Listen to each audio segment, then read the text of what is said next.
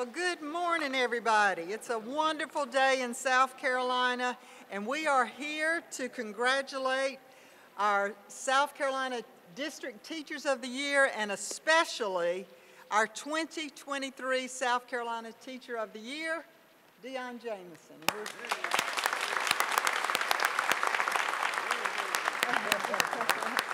Deon is not only the first winner from one of our charter school districts, but he represents our first African-American male, and we are so proud of you for choosing education, but particularly for being a teacher in South Carolina. This is Teacher Appreciation Month and Teacher Appreciation Week, and we say thank you to the 56,000 teachers across our great state. We've been doing this program now for over 46 years in South Carolina, and we've had 2 National Teachers of the Year from our state and 12 national finalists. We have 79 school districts that have participated this year, sending a District Teacher of the Year. We have wonderful sponsors who help us not only have a beautiful gala, which we attended last night, but all during the year these teachers participate in professional development and really grow to be even wiser and stronger teachers, and we appreciate them so much. Thanks to the General Assembly and the people of South Carolina, each of our 5 finalists receive a $10,000 check. Each of our district winners receive a $1,000 check, Governor, and Deon is going home with a $25,000 check. So thank you and the General Assembly for supporting our program so well. We are glad you're here today.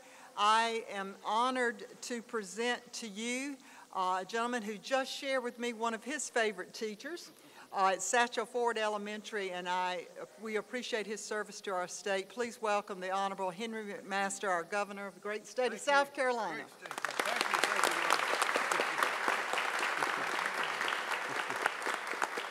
I'll tell you, Molly, with all that great prize money, a lot of us are thinking, where do we go to sign up to try to be a teacher?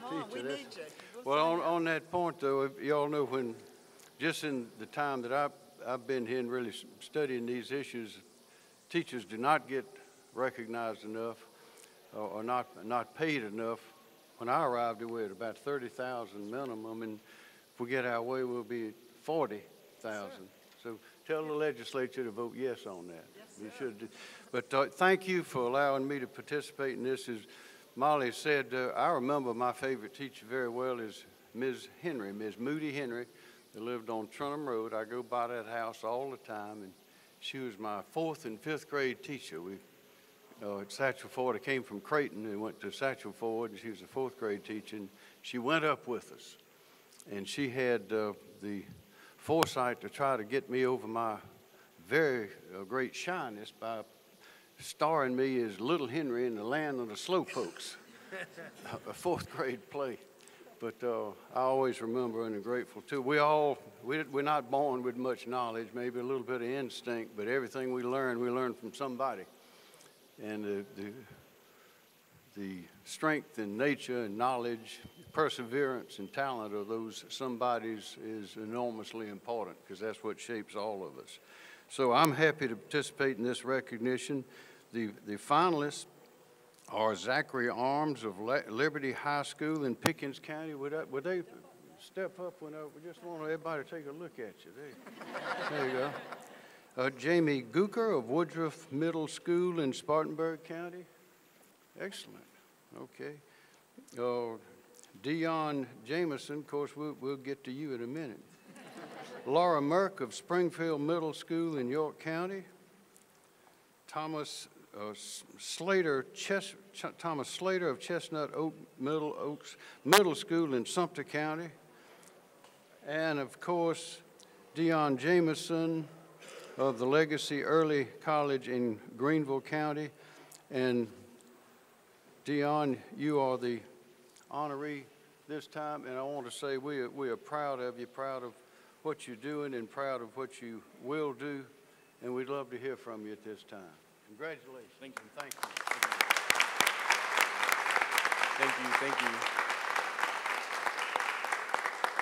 So I'd just like to start by saying Happy Teachers Appreciation Week. This is an amazing program that the state of South Carolina has been putting on for such a long time, and it feels amazing to be recognized alongside the wonderful finalists that were just named and the District Teachers of the Year. So just thank you so much for this honor and this recognition. I look forward to serving the students and the teachers across our state. Thank you. Thank you. Thank you. Thank you, Dion. And ladies and gentlemen, because of our great teachers, it is the reason for this proclamation. State of South Carolina Governor's Proclamation.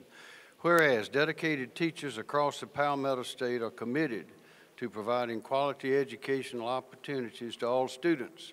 And whereas serving as educators, coaches, motivators, mentors, teachers help equip students with the knowledge and skills essential to their future success. And whereas teachers strengthen our communities by laying the foundation for a lifetime of good citizenship.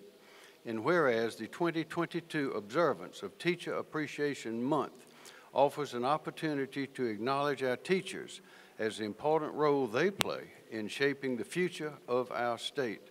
Now, therefore, I, Henry McMaster, Governor of the great state of South Carolina, do hereby proclaim May 2022 as Teacher Appreciation Month throughout the state and encourage all South Carolinians to recognize the invaluable contributions and positive impact of teachers in the Palmetto State. And that's signed by me, Henry D. McMaster, proud, happy Governor of South Carolina, on behalf of 5.2 proud, happy South Carolinians. Thank you very much.